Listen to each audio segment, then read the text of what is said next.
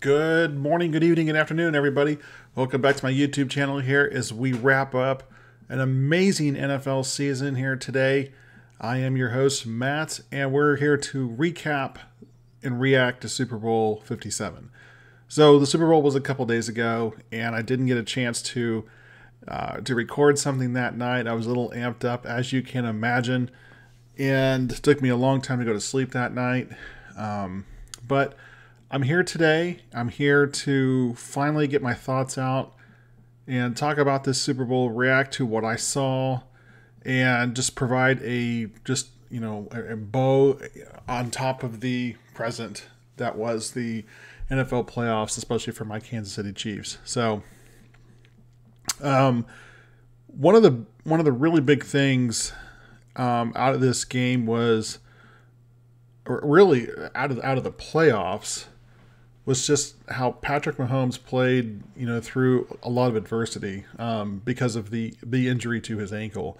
And I'm going to talk more about that in a little bit. But if there's any doubt anymore about who Patrick Mahomes is, and and what he does by putting himself in harm's way, just laying it all on the line, and the absolute competitor that he is. There's no question about that anymore. The last two seasons that I've done this, so this is the third season I've done, these previews and reviews and reactions to the playoffs. And this year I kind of dabbled in a couple of the week-to-week stuff towards the end of the season. I hope next year to do more regular content on a week-to-week basis. I don't intend to change or to, I don't think this channel is ever going to grow into something overly large like what Tom Grossi has with his deal. But he started just like me, just started as a guy working a regular 8 to 5 job, and then his channel just blew up. Sometimes there's no reason for it. Sometimes you just get lucky. And then of course there's Cole DeStrauss or South. I can't remember his last name, but he's a Chiefs guy. He does the channel How About Those Chiefs on YouTube, and he's gotten quite a big following as well. And he's even been on Tom's show before. And maybe one day my show or my channel will grow that large. Probably not, because I'm not as consistent with the content and stuff like that. But it is nice. The last two seasons, that how the seasons both ended in defeat for the Chiefs. And obviously the Super Bowl loss to the Buccaneers was, it wasn't that hard to take because of the way the Chiefs lost. Last year was devastating, losing to the Bengals the way that we did, with the going to overtime and then just blowing that second half lead. And then finally getting over the hump against the Bengals this year in the AFC Championship game. Of course, I've talked about that game several times already. And then moving on, to face a team that in the Eagles, but all of the all of the pomp and circumstance that came with that, with the Kelsey brothers and and Andy Reid going up against his former team. There was a lot to get to here. So I want to switch over here to the ESPN, and I'm like I said, I'm not a box score guy.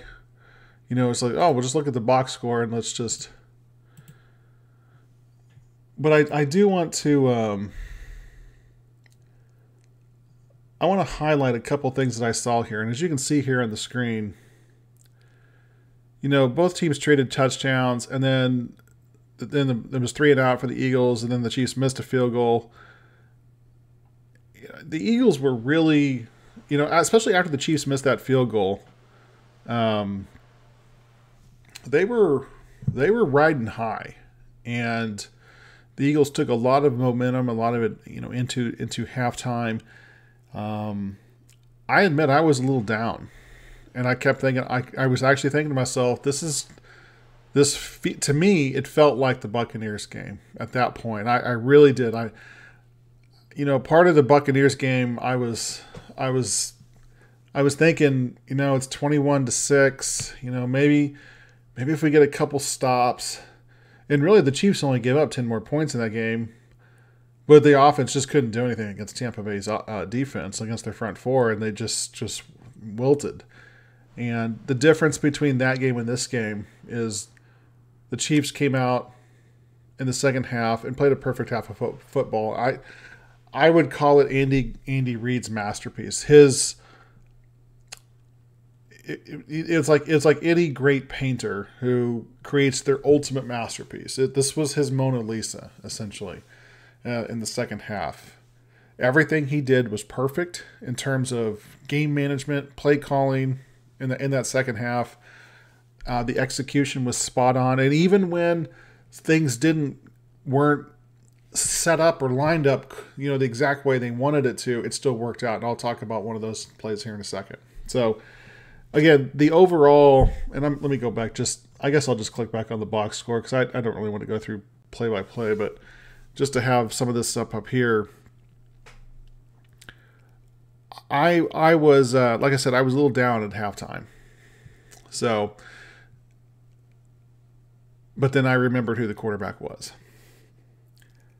It was this video is a lot easier to make. Well, actually, the funny thing is that there's no stress in making this video. Sometimes you think to yourself, what are you going to talk about? What are you just going to gush all over your team all over again? There's more to talk about when the team loses, because you can pick out things that could have gone better or you should have done differently, because we're all really used to second guessing. And my Super Bowl video in 2020 or 2021, 2 years ago, that video went viral. At least for me, went viral. Like 60,000 views is a lot for a channel of my size. And I don't know how I hit the YouTube algorithm. Maybe it got shared around with some Bucks fans who I guess liked the way that I reacted to the game, because I gave a lot of credit to Tampa Bay, and I didn't blame the refs. So let's go ahead and talk about this game and what I consider the big takeaways. And if you look, I went and bought this shirt the night after, or that night when the Chiefs won. This is still, where is it? Is it on this side? Yeah, right there. This is the old hat. This is Super Bowl 54 hat. I didn't buy it. They didn't have hats that night because I went to Hy-Vee to get my shirt. So because there was no line. So let's talk about the big storylines, coming out of this game. First of all, I want to start with the Philadelphia Eagles. In my preview video, I said that the Chiefs were going to probably win by by 2 or 3 scores. I based that on the fact that I didn't think Jalen Hurts could throw to his right. Now, I was actually proven correct in that. He only threw to his right, I want to say 4 times in the game, and he completed 2 passes. One of them probably shouldn't have been a completion. That was that 3rd and 16 play to what was his name? Dallas Goedert. Or that it was for 17 yards. That play shouldn't have been. I don't know how that was upheld personally, because the ball was moving and the ball hit the ground. Again, we'll talk about the officiating here and coming up in a little bit. But there was only 2 passes he completed to his right all game. What Jalen Hurts did really well was he put his team in constant position to succeed on 3rd and 4th downs when it was really, really short yardage situations. I want to say they were 10 of 19 on 3rd down, and they converted 3 4th downs, so that's 13 of 19. And one of those 3rd down plays they fumbled, and that was returned by Bolton for a touchdown. Jalen Hurts was very, very impressive. I came away from this game thinking, there was at any one time Jalen Hurts could have made a big play with his legs or with his arm, throwing to his left, mind you. He wasn't throwing to his right. But I was thinking at any one time he could do something, and the Chiefs got just enough stops on him to create just enough pressure and made him make one mistake, or at least one big mistake, which was the fumble. And even then, if you go to that fumble, that wasn't really anything the Chiefs did there. He was in the process of transferring the ball from one hand to the other, and he dropped it. You ever just, walking through your house and you're holding something and it just falls out of your hand and you're like, why did I drop that? I mean, how in the world did I drop this, whatever you're holding, and, a glass of water or it could be anything. How could, or a water bottle or something, you're painting and you just drop your paintbrush. Like, how does that happen? I don't know. We're human beings. We make mistakes. And that's really what that was. That was a mistake that he made, an unforced error that had a catastrophic response to it, for the Eagles, because the Chiefs got an immediate touchdown. This was a great game to watch, especially if you weren't a Chiefs or Eagles fan. It was highly entertaining. It was back and forth. Great players making great plays. Nick Sirianni, this guy stayed true to what got him here. He was very aggressive on fourth downs. He didn't miss a single fourth down. There's one, I think they actually said he missed a fourth down conversion, but the Chiefs got it offside, so that doesn't technically, in the statistics, count as a fourth down conversion. But every time it got to fourth down, then he didn't punt, they converted. Yeah, so it was hard for the Chiefs defense to get off the field. But like I said, they did just enough to get through. And I have a ton of respect now for Jalen Hurts. I'm not going to say that I was a doubter of him. I think that my doubts in him in this game came just stemming from his shoulder injury. And without the shoulder injury, I think he's can be a very, very good NFL quarterback. There's a lot of people that are putting him as saying that he's the second best quarterback in the league now behind Mahomes. I'm not going to go there. I think he's very talented. I do want to see a little more consistent play out of him. Obviously, last year was a kind of a hit or miss season, and they made the playoffs, once they kind of sold out to running the football. This year, he showed the ability to throw the ball more, but he also had a big-time wide receiver this year in A.J. Brown. The Eagles have 20 key free agents that are going to be up for new contracts or potentially being not re-signed and go to other teams. Every time somebody loses a game like this, the talk is always, well, they'll be back. Well, not necessarily. And for the Eagles to be back here, they're going to have to address a lot of those questions about, what some of their key players on offense and defense are going to do. Obviously, Jalen Hurts will be there, and he's the most important person, coming back, especially with that offensive line of his that is just one of the best offensive lines in football. The Chiefs did get 2 sacks in the game, but they were kind of, I call them cheapy sacks. And when I say cheapy sacks, both of them came when Hurts ran out of bounds a yard behind the line of scrimmage, which is technically a sack. So Leo Chenal and was it Derek Nottie? There, let's scroll down here and see. Leo Chenal and Kalen Saunders. Okay, so both of Leo Chenal and Kalen Saunders both were credited with sacks when Hurts ran out of bounds. So they didn't actually get a traditional sack on him in the game, which I thought they would. But they pressured him a lot. And a lot of the incompletions that he had, and he had 11 of them, a couple of them to end drives, they were a result of pressure. So, Chris Jones and Frank Clark didn't have any sacks themselves, but they did a lot up front, as with George Karlaftis and Carlos Dunlap. They did a lot up front. Derek Nottie, they did enough to collapse that pocket, and they held their own against the tremendous offensive line of the Eagles. Now that short wedge buster play, that rugby scrum they run on third and fourth and short, they were successful on it every time they ran it. Well, I'll take that back. There was one third and short that they weren't successful on when they actually ran a fake out of it, and they ran a counter pitch that the Chiefs they were able to stop for no gain. But then it was fourth down and they ran the same play, or then they ran another just sneak up the middle and got the first down. So that's from that series standpoint, it didn't really matter. But overall, I was really impressed with Jalen Hurts and what I saw in his toughness and his leadership on the field. And it's not going to be because of Jalen Hurts why the Eagles might take a step back next year. It'll just be because, they lost both of their offensive and defensive coordinators, or they're going to lose them. I think they're both up for. I think they're both like the. I think they're both the leading candidates for two different jobs. I think one's with the Cardinals, and I don't know. I have to go back and look. Yeah, but they just have a lot of questions in terms of replacing guys that they possibly could lose. And that's a key thing in this league is, the constant replacement of players, because you can't sign everybody. There is a salary cap. And so let's kick it over to the Chiefs side now that, we gave the Eagles their flowers and, congratulated them on a great game. This wasn't a game that the Eagles lost. Okay. The Eagles didn't do anything to quote unquote lose this game. Like you see, this was a game that the Chiefs went out and just beat them. They won.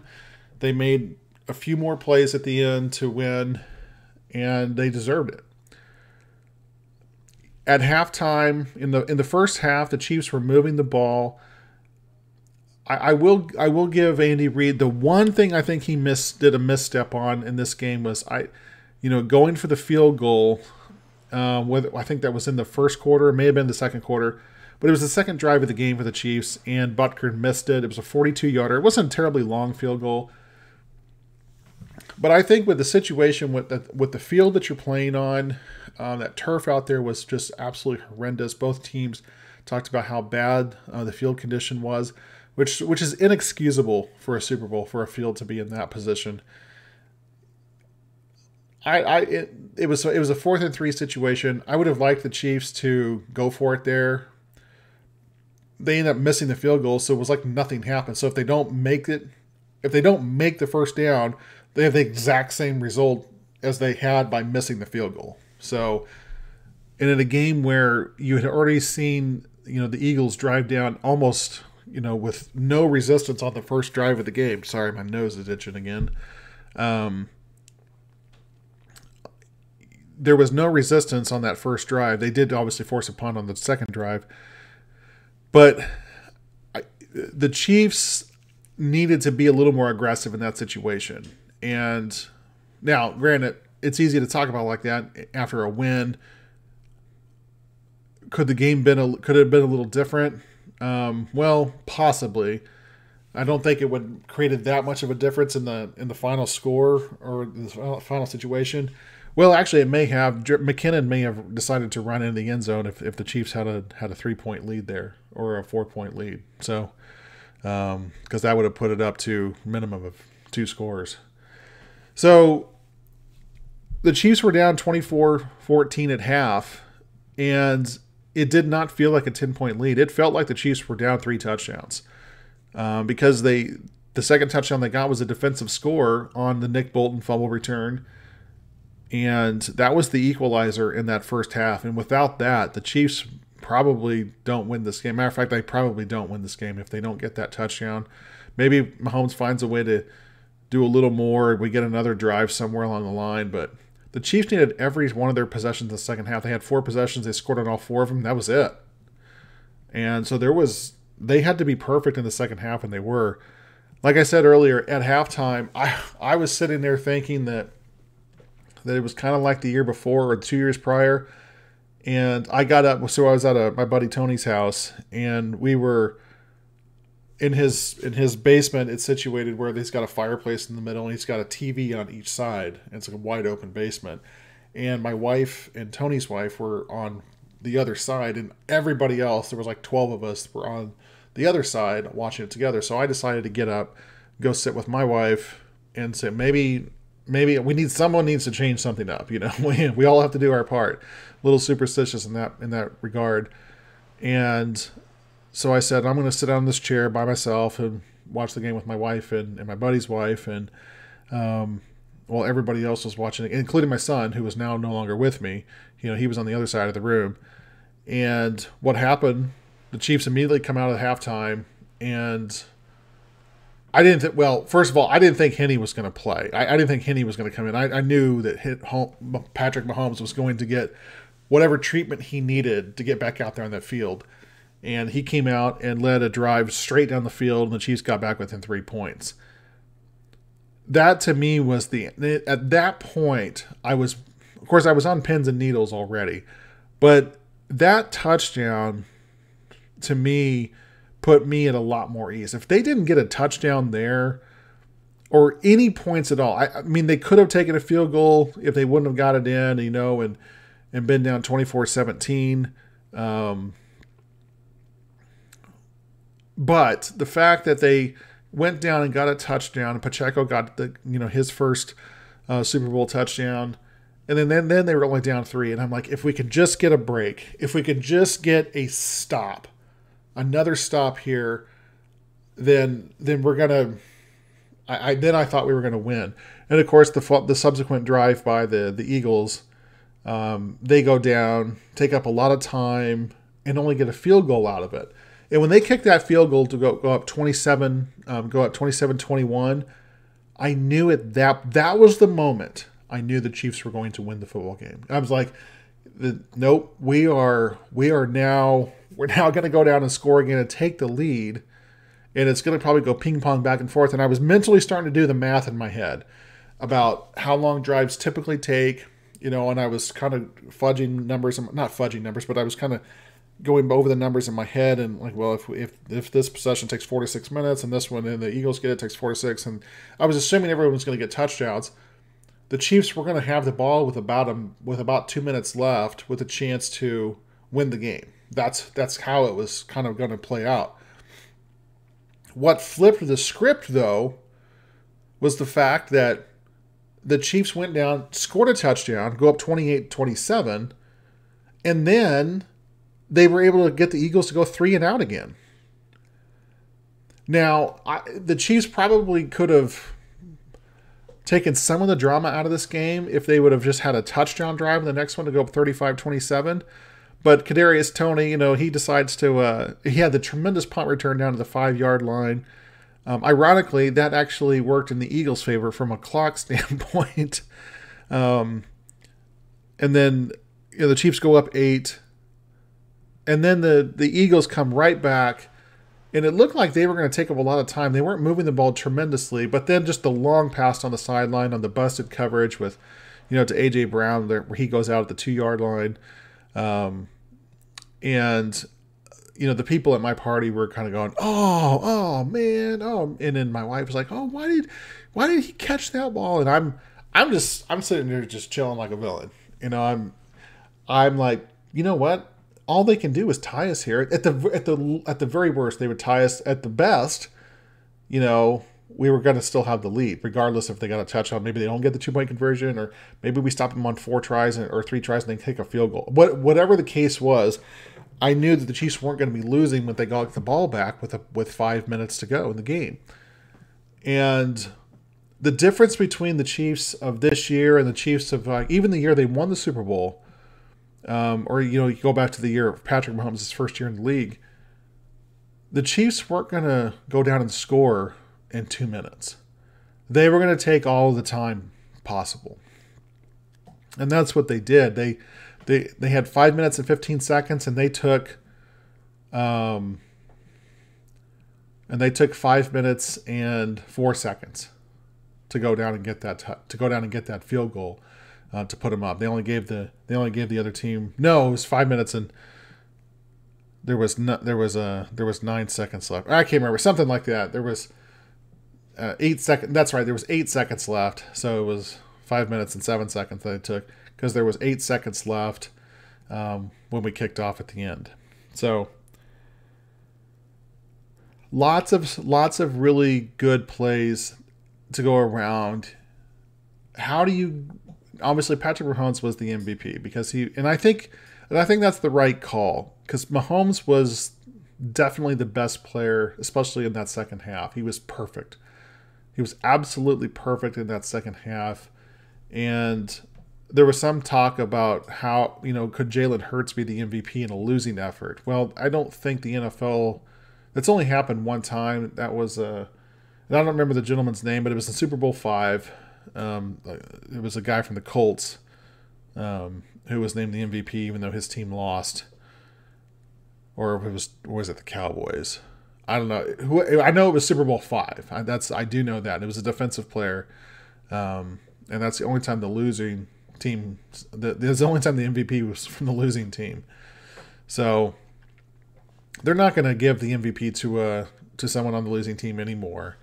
And in this case, I think Patrick Mahomes was a really solid candidate. Now, there was some people talking about how Nick Bolton maybe should have got it because he scored a touchdown on the fumble return and he had 9 tackles. He didn't have any sacks. He didn't have any interceptions. But he played a tremendous role in stopping the run. As you guys can see here on the screen, you take out Jalen Hurts' runs, which, he was 15 for 70, and his longest was 28. So if you take out those 28 yards, he's got, what's that? That's 42 yards. So then you take out his longest. I always like to take out the guy's longest run to get a true. I always like to take the outlier out. So if you take the 28-yard run out, then he's 14 carries for 42 yards. So what is that? Let's do some quick math here. So that's 3 yards. Jeez. I just embarrassed myself on YouTube there. I should have been able to do that in my head, but I'm not. I'm not a math major. So 3 yards a carry. Outside his longest run, he had a 3-yard average.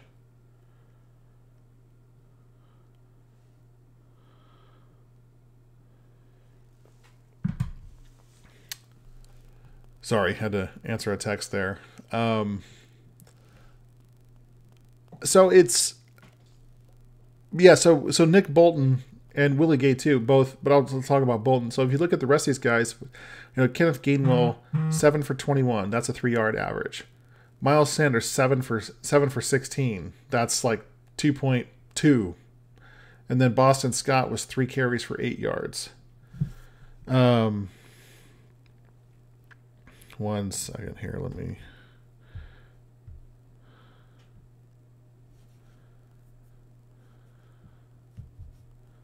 Okay. The Chiefs did an amazing job on those running backs. And they were the strength of the Eagles. And Nick Bolton was fantastic. Now, I think Nick Bolton probably would have been MVP if he would have gotten that second touchdown that was... Well, it was initially called a touchdown on another fumble. And I can't remember who it was. It was one of the receivers, though. But it was ultimately counted as an incomplete pass. It was bang bang, but again, it gets down to this point where. So let's go ahead and segue now into the talk of the officiating, because I think this is a good point to talk about it. We're almost 30 minutes into the video, and I only have about 15 minutes left anyway. So let's talk about the officiating. So let's first talk about the catch, the Nick Bolton touchdown that came back. That was a huge turning point. That would have put the Chiefs ahead 28-27, and it'd have been 28-24. It would have put the Chiefs ahead 28-24. It would have definitely widened the gap even more. I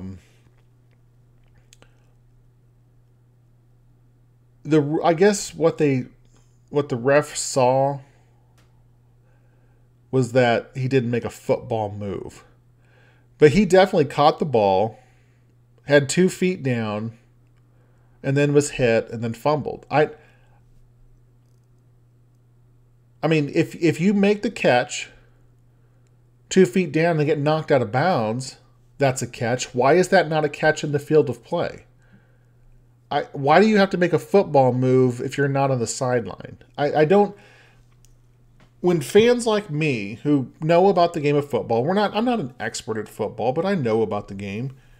If I cannot determine what a catch is and what a catch isn't, I think that's bad for the game.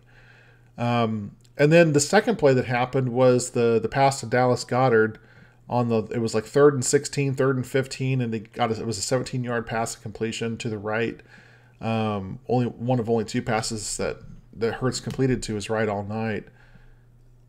It also should not have been a catch. They ruled it a catch on the field. Andy Reid challenged it. The ball was juggling around in his hands. And so he did not possess the ball when his first foot was down. And by the time he did secure it, he got 1 foot down.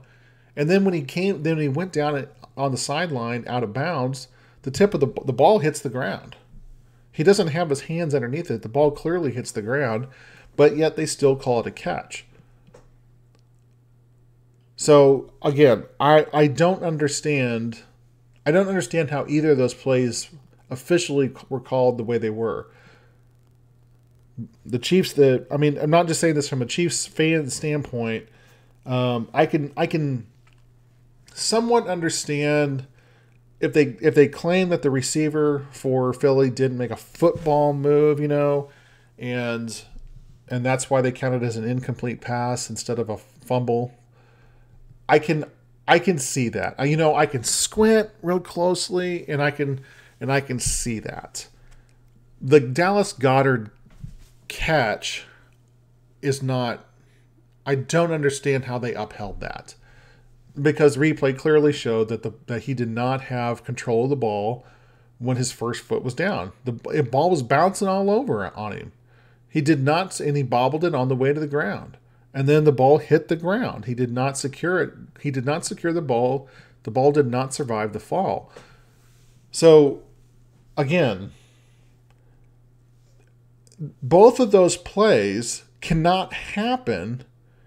You can't tell me, the same officiating crew, you cannot tell me that both of those plays which were both reviewed, that's both what the conclusion they came to, because they're two opposite conclusions. And I don't understand that. And it doesn't make any sense. And it shows the inconsistency, especially with Carl Cheffers. Now, it wasn't Carl Cheffers' crew, but he was the lead official in the game. So now I'll give the refs some credit. They blew very few whistles. They kept the flags in their pocket most of the night. So a lot of that was to my dismay, because there was a couple defensive holdings, and there was one in the first half on Juju Smith-Schuster and Bradbury that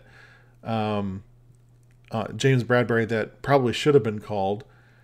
And then the amount of delay of games that were not called. They called one delay of game on Philly, but there were 7 others that I counted. I kept track of, and this was only in the second half. But there were 7 other times where they did not call delay of game when it should have been delay of game. Now, I understand the whole thing. If it's 0, the official looks up, or he's watching the clock, and if it hits 0, and then the time it takes him to look at the clock to see if they're snapping it, if they're in the process or they're getting ready to, a lot of times he's going to not blow the whistle. But again, that makes it a 41 or a 42-second play clock, not a 40-second play clock. This is not hard to me. I think it should be like the shot clock in the NBA or college, where the horn sounds and look, if that ball's not moving, go back and review it. Then it's a penalty. Now, do we want to review every single time when the ball gets that way? I don't know if we do or not, but that's where that sky judge really can come into play. And look, the Eagles were obviously, that was part of the game plan, was to take as much time as possible to bleed as much clock as possible, so Patrick Mahomes got as few possessions as possible.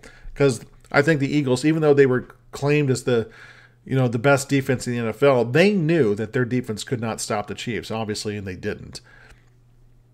So again, I think the sky judge could do a lot better job on those delay of games and getting the pre-snap penalties called that deservedly need to be called. Now, let's talk about the play that everybody was talking about at the end. So tied at 35, Mahomes had already driven the Chiefs down to about the 15-yard line. It was 3rd and 9 or 3rd and 8,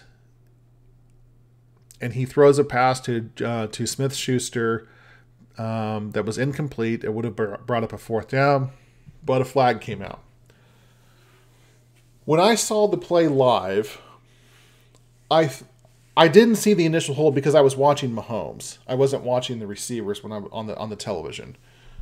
But the way that the pass was thrown, and it was like 5 or 6 yards past him into the end zone, I didn't say this, but I immediately thought to myself, Juju had to have been helped. Mahomes doesn't miss by that much unless he's purposely throwing the ball away. I said, this looks like a classic example of, of a quarterback overthrowing the receiver because the receiver wasn't in the spot he was supposed to be, even though he was running that route. He was running the route he was supposed to be, but he was late. It was like, Smith-Schuster's a good route runner. He's not going to be late on his break unless he was held. And immediately, so I'm thinking all this in a matter of a second or two in my head. And immediately the flag came out. And they called James Bradberry for holding. So was it a hold? Yes, it was definitely a hold. Okay. You can look at any still shot of it. You can watch the replay. Where the television broadcast, in my opinion, failed was that they only showed the second half of it. And so the second half of it looked like it just was Bradberry's hand on Juju Smith-Schuster's back. And so you're like, well, why was that called a hold? He wasn't holding there. Well, you're right, he wasn't holding there, but it was the shot before that. And they say, well, you can make contact, within 5 yards of the line of scrimmage. Doesn't matter. No, you can make contact, but you can jam, but you can't hold. And he clearly had a hold of his jersey. The officials are going to call that all the time if they see it. Now, in the first half, same two players, Smith-Schuster and Bradberry, he had a hold of Smith-Schuster's jersey. The official didn't see it, so he didn't call a flag. Didn't throw the flag. Didn't blow the whistle. He saw it this time. The argument that's being made on social media that somehow because of the point of the game that this was, that the official should not have thrown the flag because, just let the players play it out. Let the players decide the game. Don't let a flag decide the game. Well, why is that the fair outcome? Ask yourself that. Why should we be allowed, why should defensive players be allowed to gain an advantage and commit a penalty that they know is not going to be called in the final 2 minutes? That's not letting the players play it out. That's breaking the rule book in your favor because you have this knowledge that the refs aren't going to call a penalty. That's not the intent of the rule. That's not the intent of the game.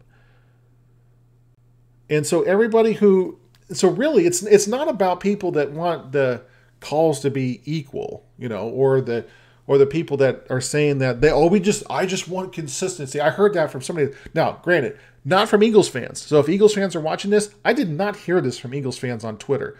You know who I heard it from? Bills fans, Chargers fans, Bengals fans, Broncos fans. Those 4 fan bases. Those were the ones that were crying about this. Yeah, I'm sure there were Eagles fans that were upset about it too. But all the Eagles fans I interacted with on Twitter and saw, they were taking their medicine like men. So I got no problems with them. They stepped up. They had, like I said, I know they were upset about it. Okay, I'm not gonna sit here and say that they were so gracious in defeat and they were and they just, oh no, it's fine, we committed a penalty. No, I know that they were ticked off and upset, but they didn't blame it on that play. At least the ones that I saw. Okay, again, I know there was probably some that did that I didn't see, which is totally fine because there's plenty of Chiefs fans who have blamed the referees for losses before. I have done that. Okay, I'm not going to sit here and say I've never done that. I have done that. I did that when the Chiefs lost to the Steelers in the playoffs like 7 years ago. I did it when the Chiefs lost to the Titans because in those games I couldn't reconcile the fact that the Chiefs lost to inferior teams. This time, the guy obviously he held onto the jersey. He impeded his ability to get away and to start his route. Without doing that, he probably allows a touchdown. And ironically enough, if he doesn't hold him and they score the touchdown, the Eagles probably have a much better shot of winning the game than what happened. So again, because at that point, the Eagles needed as much time as possible in order to win the game. The Chiefs they call it church mode. They were going to go down and sacrifice as much time as possible and sacrifice not scoring a touchdown in order to bleed out as much of the clock as they could. So what does this all mean? I think the people that are most upset about this are the national media people who all picked the Eagles to win this game. So to them, they have to justify in their minds why their pick is still the correct pick. So the next day, everything was all about, well, Bradbury, yes, he held him, but they shouldn't have called the penalty. And then the discussion switched to, well, Jalen Hurts actually outplayed Patrick Mahomes. Look, if you're making a prediction on a football game, don't root for your prediction so much that you fail to see what the other team did. The Chiefs played one of the most complete football games that I've ever seen, and they came out with a win because of it. Was it unfortunate for the Eagles that penalty occurred when it did? Oh, of course it was. I mean, even as a Chiefs fan, I have to admit, I was like, yeah, that's not the way that anybody wants a game to end. But it was a penalty, and it did impact the play. And we have to get past this whole notion that penalties at the end of games shouldn't be called. I mean, how many times did I have to go on Twitter or Facebook or whatever and defend the Chiefs like they need my defense? But in the AFC Championship game conclusion about why Patrick Mahomes, why they should have thrown, why the unnecessary roughness, late hit out of bounds, why it was the right call. Of course it was the right call. The guy was 3 steps out of bounds when he got hit. Of course it was the right call. And how this was even a controversy or even a notion was just absolutely ludicrous. But again, it goes back to the whole situation of people who are predicting games. When the prediction doesn't go their way, they have to find some reason to justify why their pick was still correct. It can't be the fact that they're just wrong. It can't be the fact that the team they picked just lost. It has to be some exterior boogeyman as to why their pick wasn't correct. Who's the easiest boogeyman to blame? Well, it's the refs. Let me tell you something. Blaming the refs, and this goes for Chiefs fans, myself included, when I've done this in the past, and if I do this again in the future, which I probably will at some point, but I need to remember this because this is true. Blaming the refs for a loss is the free space in NFL loser bingo. It absolutely is. But get your bingo card, look at the free space. It says you already get a free marker on the spot there in the middle, and instead of saying free, it says blame the refs. Congratulations. That's what blaming the refs is. It's the free space in NFL loser bingo. Don't do it. Don't go there. Okay? Even if it's true, like the Saints was it the Saints and the Rams from 2017, 2018, whatever the year that was? Is that right? Yeah, Saints and Rams. The pass interference that wasn't called. Should a pass interference been called in that play? Absolutely, it should have been called. They didn't call it. Did it cost them the game? Well, how do we know that they were going to score anyway? Drew Brees could have thrown a pick 6 on the next play. They could have been stopped on 4 downs and never made it to the end zone. You don't know. Okay? When you're blaming the refs for something like that, essentially what you're doing is you're ignoring everything else that got you to that point. Let's go back so if you're going to blame the referees for calling that flag on Bradbury, here's all the things you have to ignore. Okay? You have to ignore the Jalen Hurts fumble, the unforced error fumble return for a touchdown. You also have to ignore the referees blowing the second fumble return for a touchdown by Nick Bolton. You also have to ignore the non-call on what would have been a first down in the first half. Same 2 players. You also have to ignore the 2, I'll put 2, 4 and 5, Kadarius Toney and Sky Moore being wide open in the ends, or on the goal lines, with no players within 10 to 12 yards of them, and walking in for touchdowns in the fourth quarter of a Super Bowl.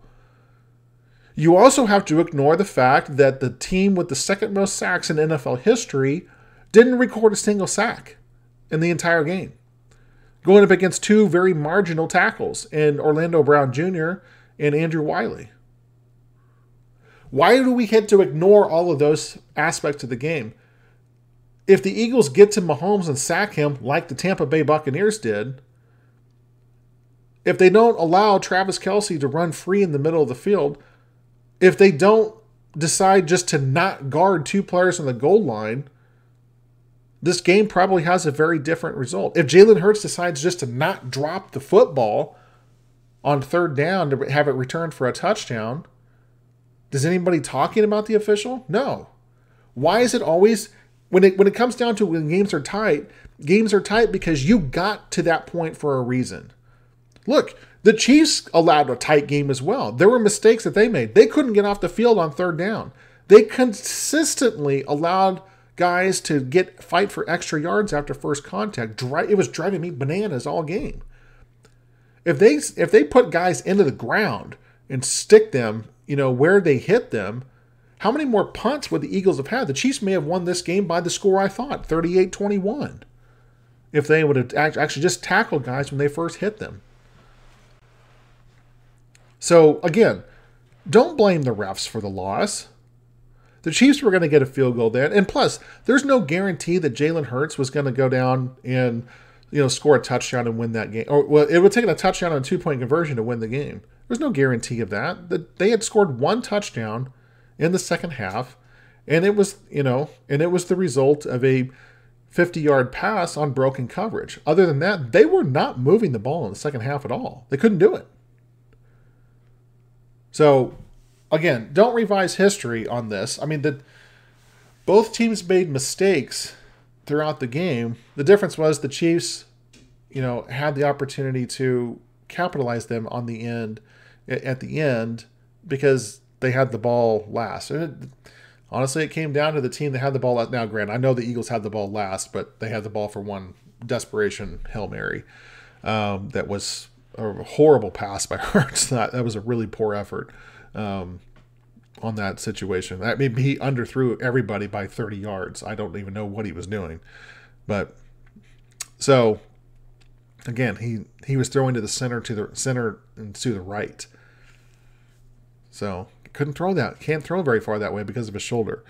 One last thing, and I got to run here. But one more point I want to make. Jerick McKinnon. I'm going to tip my hat to you, buddy. Jerick McKinnon could have scored a touchdown in the Super Bowl, and he chose not to because it was for the best interest of the team. The Eagles were going to let him score with about 1:40 left in the game. Of course, this was after the penalty. And McKinnon slid down at the 1.5 yard. He made sure he picked up the first down, and then he slid down, gave himself up without crossing the goal line. Absolutely tremendous. Tremendous. He gave up glory, scoring a touchdown. He gave it up for the team. Now, if he scores the touchdown, and then the Eagles drive down in 1:30 and then get a touch on themselves, and Sirianni goes for two, and they make it, and they win the game 43-42, what's everybody talking about? They'd be talking about the Chiefs' defense, but they would also be talking about how selfish Jerick McKinnon was. So Jerick McKinnon, you gave up personal glory to ensure the Chiefs would have an immensely more, just exponentially greater chance of winning that football game by not scoring that touchdown. Going against every instinct in your body to just run it on into the end zone. So congratulations to you. You absolutely deserve every accolade from this season, all the receiving touchdowns that you got, and I hope every high school coach in this city puts an example, makes you as an example for their own players next season, and showing what sacrificing for the greater good actually does when it comes to the game of football. So I need to wrap this up here. I'm right under 50 minutes, and I have to leave here in about 5 minutes to run an errand. So again, just my final thoughts on the legacy of Patrick Mahomes, the legacy of Andy Reid and the Chiefs. This is the second Super Bowl win in 4 years for the Chiefs. This puts Mahomes on a different level now. I don't ever want to hear the comparisons between him and Josh Allen and Joe Burrow ever again. And they only better come out of the closet, those comparisons, if one of those two quarterbacks manages to match or eclipse him in Super Bowl titles, which I don't see that happening, especially with both of those organizations coming up against especially the Bills coming up against the cap situation that they're currently in, and the Bengals about to be in the cap situation because Burrow's going to command a massive contract, and T. Higgins is likely to be, is it Higgins? Yeah, Higgins is likely to be traded to, like the Chiefs traded Tyreek Hill. So what does this mean for, where does Mahomes sit right now with 2 MVPs, 2 Super Bowl MVPs, or when I say two league MVPs, 2 Super Bowl game MVPs, 2 rings, 5 AFC Championship games. Where does he sit all time? I would personally put him number 4 on my all-time list. I know that Nick Wright put him number 3 on his list. I would still put Peyton Manning ahead of him. I think Peyton Manning's MVP total eclipses what Mahomes obviously has done, 5-2 or 4-2, whatever it is. And I think Mahomes is squarely at number 4. It's gonna, if he doesn't have to eclipse Manning's MVPs to move past Manning, because if he does that, he's going to move past Montana as well. If Mahomes wins another MVP next year and the Chiefs win the Super Bowl again, then yeah, I would probably put him. Matter of fact, I may run him to number 2 if that happens. If he goes back to back, I may run him past Manning and Montana at that point.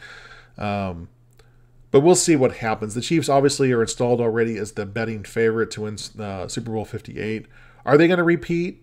I mean, they're the odds-on favorite, but whenever you're projecting favorites, I mean, one team versus the field, you got to take the field. But I think the Chiefs have as best of a shot as anybody because the amount of rookies that they played the 3rd most rookies in the league from a snap count this year. Only the Texans and the Bears played more rookies, and those teams are picking 1 and 2 in the draft this year. The Chiefs are picking 32. So the Chiefs have a lot of young players. They got a lot, especially on defense. And I think what the Chiefs do in the draft this upcoming season is focus on getting another wide receiver. I think they're going to lose Juju Smith-Schuster. They're going to lose Mecole Hardman. Obviously, I don't think either of those players are coming back. The Chiefs are going to need some more experience. Travis Kelce is getting older. Okay, he's not a spring chicken. I think he's got 3-4 more good years in him. But the Chiefs are going to need some legitimate wide receiver weapons next season. To coincide with what they already have. And on defense, obviously always look for chances to improve, but they've got a lot of young players in that defense who performed very well down the stretch this season, who are only going to get better. Again, I see the Chiefs next year without obviously seeing the schedule. I see the Chiefs going 15-2. I see them winning one more game this year, getting the 1 seed again, and without looking at everything, I see them getting back to the Super Bowl. And do I see them winning it? I'm going to go ahead and say yeah. I think they're going to repeat. Again, a lot of things can change between now and then. I want to see what happens in the offseason, see what happens in the draft.